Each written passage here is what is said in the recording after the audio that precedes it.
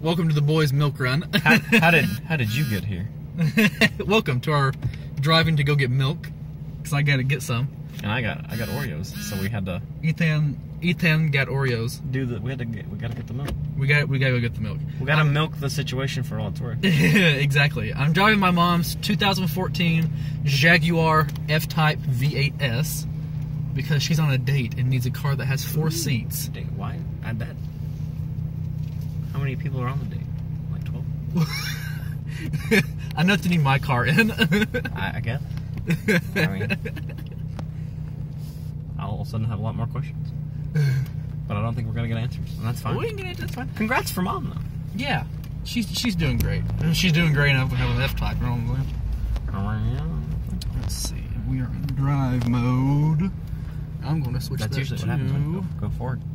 sports mode. We don't drive anything. That's a lie. I drive it regularly. My car, my 2004 my Mercedes. paddle shifters just don't. My paddle shifters don't work anymore.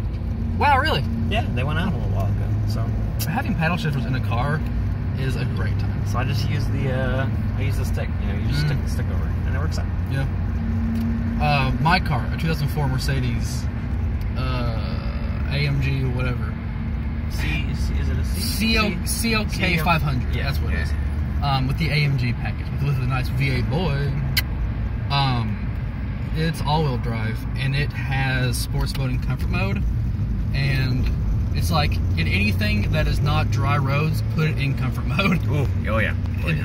Even though it is just like, you know, all-wheel drive and only 370 horsepower. That's how my car is. It's like, unless you're driving on like a nice dry road, keep it in comfort mode. I tell you though, what was great yesterday, I had to pass a semi on the highway. Cracked that thing into sport. Went right around the corner. That's always a great Right around that semi. One thing. 70 to 100 is. Yeah. Oh yeah. Quick. I mean, we didn't go over 55 though. Don't worry, folks. Statute of limitations. It's fine. What does your car's speedometer? What's the top on it? 180. Mine's also 180. My mom's car is 190. I have done 120. Is the fastest I think I ever did. That. I've done about that, and then it's like, yo, your service B was increased by a little bit.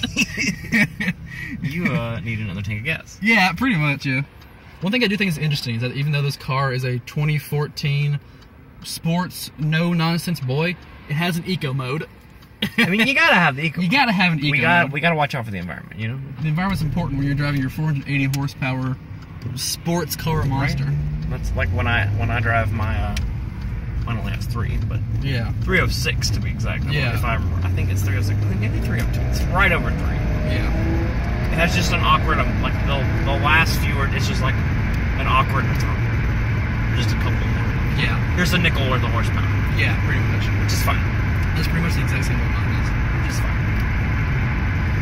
But I'm a large fan. Cars are a great time. We're gonna have an actual How car about episode. that Snapchat I sent you yesterday? Ooh, that GTR. I love that car so much. I'll tell you what was entertaining. What was entertaining? I put that on my Snapchat story. Yeah. Because I mean, you gotta share something like that, right? Yeah. You don't just You got it. And then I had like 2 people send me my Snapchat. Yeah. Is that your car? And I was like, I wish. I wish. If I traded in about 10 of mine, Yeah, then maybe we could put a down payment. Yeah, exactly. So, but What year GTR? Or I mean, I don't know. I couldn't tell. I mean, they started remaking them, what, 2014? I think so. Yeah. So it's relatively new. 2012, probably around there. Because Jaguar hasn't made like a sports car since like the early 90s, and this is the next one. Yeah, I like, and the new one, the SL, or no, the XLR. For what? For Jaguar? The newest one, XLR. Of this? Yeah, the Jaguar. The new Jaguar has the XLR now, right? I think the new one's the XLR. Yeah. I think they're switching to like V6. Yeah, it's electric hybrid. V6, and it goes. The first Jaguar to crack 200. Yeah. The first Jaguar to crack 200 was the XJ200, I think. I really like it. That car is like, no joke, 7 feet and 2 inches wide. It's a big car. It's huge. You're 7 feet. 7 feet. 2 inches wide. But yeah, cars are a great cars are a great boy fun time. We're gonna have to coordinate an actual recording. Carboy show. Yeah, we really need to. It's just getting a laptop and then a microphone also. That's the problem. We're gonna see how this phone. Yeah. How this boy turns out. Oh, what did? And I can edit out and cut this later if you want. I'm trying to think of where I'm looking. We don't want to go to Walmart. We still gotta figure out the mobile setup. Yeah. We just get a laptop, or we could get like. I'm trying to think. I know we talked about getting a lapel mic. Yeah, we could get a lapel mic. We'll see how that goes. I'm gonna go to Tejan's. I don't want to go to Walmart. I like Tejan's. Tejan's good. Let's go to Superama. Superama. We'll go ahead and stop. Fun Safety car. Last thing I want to do is get in trouble in my mom's car. Safety first. I want to have to explain that. Always love the random stereo systems that they have in cars. Like Meridian? Meridian. Yeah, I know. Mine's an Infinity. Mine's Dolby. In my Mercedes. The new or the AMG GTs, all of them, they all have. Who are the really expensive? Bose. No, not Bose. They're way better than Bose. Shout out to Ultimus for Bose. Oh man, they have Bose. They sound good. They do sound great. They sound great. That's the bad part. That is a bad part. They put like just a $28,000 sound system 4-door sedan inside. I'm pretty sure the sound system is as much as the car.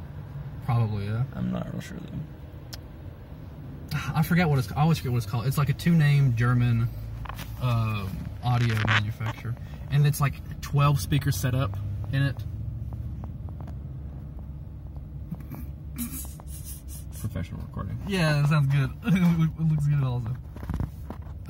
But it's like a 12 speaker setup, like 4 bass. There we go. It's real nice. Got it on my hand now. All right, cool. Figured it out. All right, cool. Got a good roof shot there. Well, that's good. Professional work. Yeah, professional work. There is a little finger thing you can. That's what I just did. All right, cool. I just found it. Okay, cool. It's magic.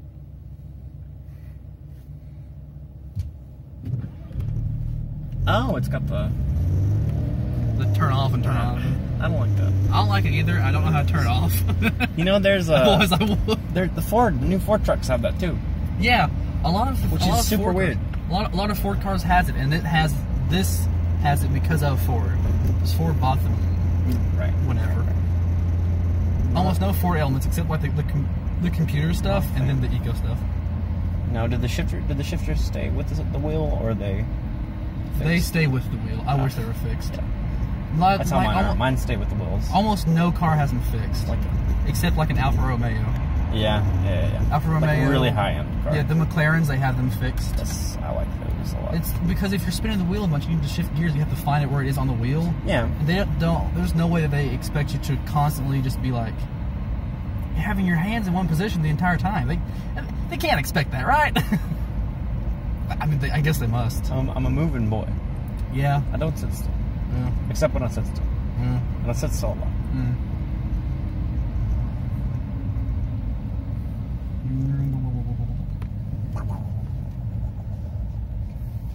It's not hard to drive. I figured it'd be a lot harder to drive because it is like a V8 rear wheel sports car boy. It's not hard to drive at all. Well, the good thing is with the rise of the machines. Mm-hmm. Now, with technology now, basically most cars are pretty driver friendly. Yeah. Even like the really high powered ones. Like they're really not as bad as you would think they would. Like the 2016, 17, 18 Ford GT. Yeah. It's supposed to be like one of the easiest cars to drive, even though it's like a $500,000. Or is it that much? Yeah, no, it's. I don't think it's that much. I don't know how much it is. I know there was the whole story with John Cena selling his. I got so upset. I'm really interested to see what the outcome of that's going to be. I am too. Because they've got him under contract or whatever, right? Yeah, there's like a contract where you're not supposed to sell it. Which is like so weird to me. But I mean, they're only making like a certain amount of them. Yeah. Like you buy it to have the car. You don't buy it to sell it after you have it for a few months. But I feel like that's his. I mean, I understand he's under legal, obligation. You think he would have known? But I feel like. It's his car. It is his car, yeah. He should be able to do what he wants with it. But I get it too because it's very much a Ford brand thing. Yeah. So like they're obviously it's part of a marketing thing, you know, for them too, because they're being very selective on who they sell them to. Yeah. There's like a waiting list. I know. I think did he get the first one? He didn't get the first. I think his is number 9. I know Jordan, probably someone at Ford got the first one, I would imagine. Yeah, probably the guy that designed it, maybe. I know Jordan Marin, Captain Sparkles. He has been in a waiting list since like the beginning of 2016 to get his. I don't think I'm familiar with him. And he finally gets his like in February of this year, 2018. After like he's been waiting for almost 2 years. I can't imagine waiting that long for a car. I can't either. You had to put like a down payment of like $50,000. I know. It's like with the Teslas. Like with what is it, the Model 3? The Model 3, yeah. Almost the Type 3, but that's the Type 3. Thinking Jaguar. Mixing it up here, folks. Alright, guys. We're here. Grab some milk. Hope you enjoyed this experiment. Yes. We'll be back in just a second. Bye-bye!